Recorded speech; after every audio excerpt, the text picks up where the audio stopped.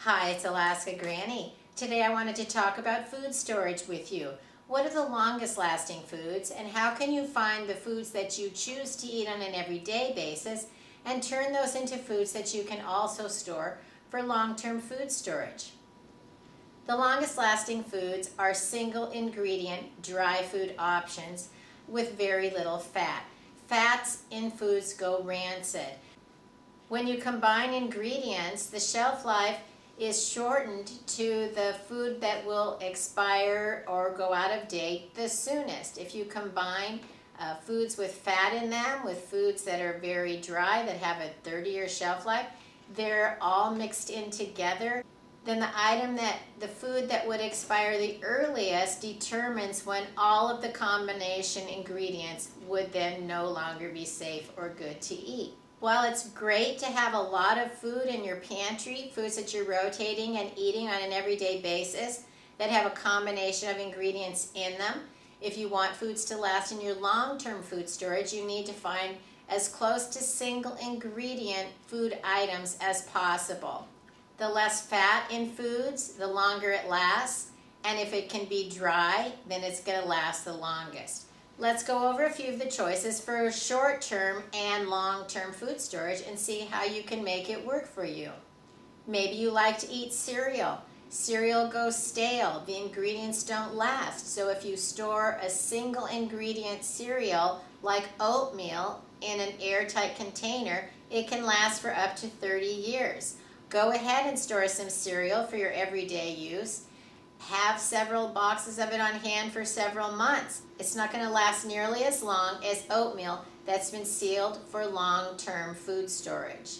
What about crackers? We love to eat crackers, but we know that even without opening them, they can become stale and they can get an off flavor because they have fat in them. So it's great to have things like Ritz crackers, Club crackers, Wheat Thins, Triscuits. It's also important to look at crackers that don't have the fat in them, like Pilot bread.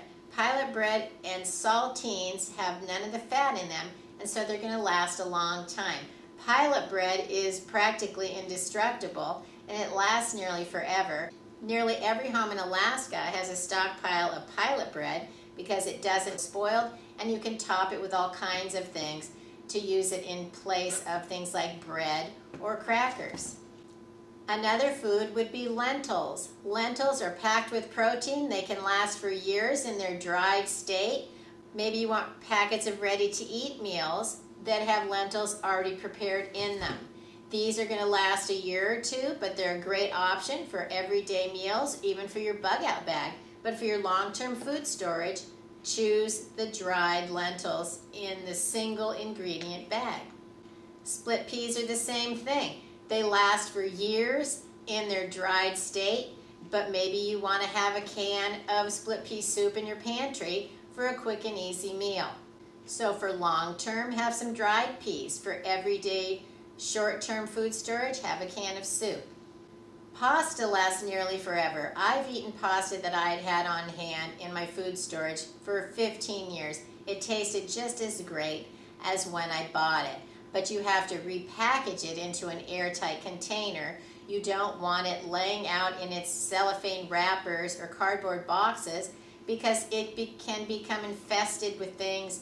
Items could get spilled on it, and it's just not a food storage safe container. So repackage your pasta and it'll last for nearly forever.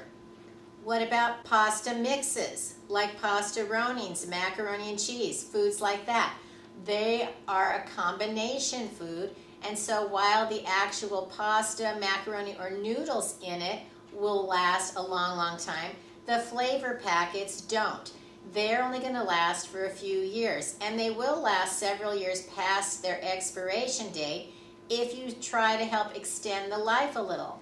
I like to empty the packages of things like pasta-roni, macaroni and cheese into a Ziploc bag. I store them in a wide-mouth canning jar, and it prolongs the life because it's keeping out the air. But you still need to rotate them within a certain amount of time because the little packets, the flavor packets and cheese packets, have oils in them and they can become rancid and no longer taste good or not safe to eat. But that doesn't mean that the pasta itself.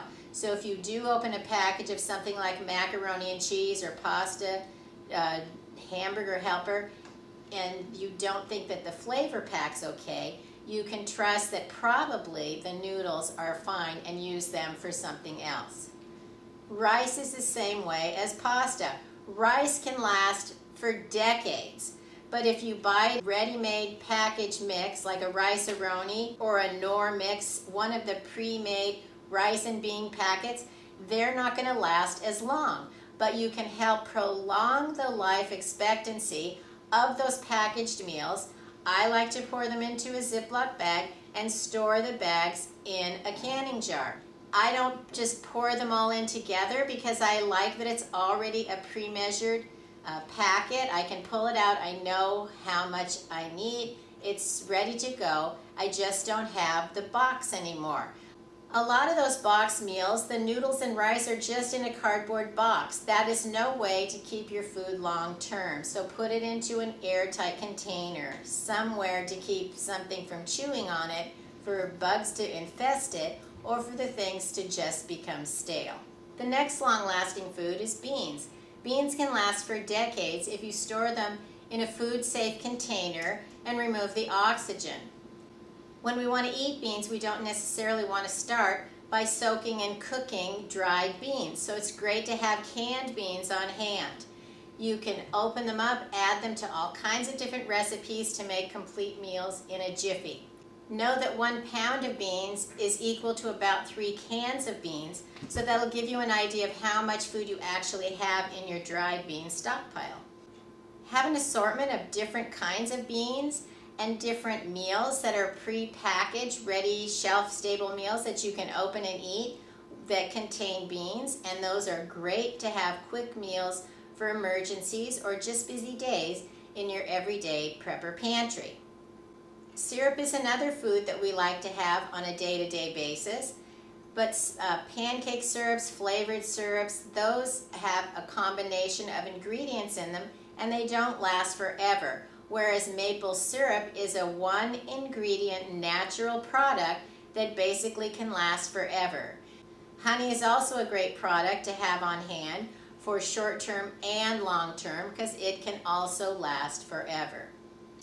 What about foods that contain flour? I like to buy flour already pre-packaged in the number 10 cans, and I bought them through the LDS or the Mormon Church. The flour is already packaged to last for years and years, and I was really glad that I had ordered it probably 8 years ago, because a few months ago we couldn't find flour in the store, and I went to my stockpile, got out a can of the Family Food Storage LDS flour, opened it up, and at first it smelled a little bit like a tin can, but I left it in the can and let it air out, and within an hour or two, it was just like fresh flour from the store. It's a great product. It isn't very expensive, and the LDS Church online sells a lot of their foods. You don't have to be a member of their church to buy them, and they're very reasonable prices. They're top quality products, and they're packaged to last nearly forever. But for everyday pantry meals, maybe you'd rather have something like a pancake mix that's not going to last as long as flour that's sealed in a number 10 can. So you can have short-term, long-term flour in your food storage pantry with a combination of these types of ingredients. I love shredded cheese, but it just can't last forever. You can store it in your refrigerator. You can even extend the life of some of it by putting it in the freezer, but it's still not going to last forever. I stocked up on the Augustin Farms cheese blend powder.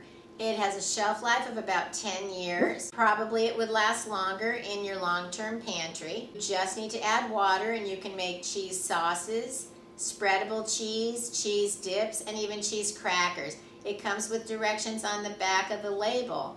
I ordered several cans of the cheese blend powder and a lot of macaroni, which I stored in a bucket. So in my everyday pantry, I have boxes of Kraft macaroni and cheese, and then in my long-term food storage, I have my cans of cheese powder and a bucket of macaroni. So in a long-term emergency, or when I run out of other foods, I can open those up and still make macaroni and cheese. Will it taste as good as Kraft? Probably not. But will I be happy to have it when I'm hungry? Definitely. Rather than stocking up on spice blends, stock up on single ingredient spices. Salt, pepper, garlic powder. You can always mix them together and make a combination. Herbs and spices can tend to go stale, but that doesn't mean that they aren't any good anymore. They've lost some of their luster. Just add a little bit more into your recipe to bring out the flavor that you're looking for.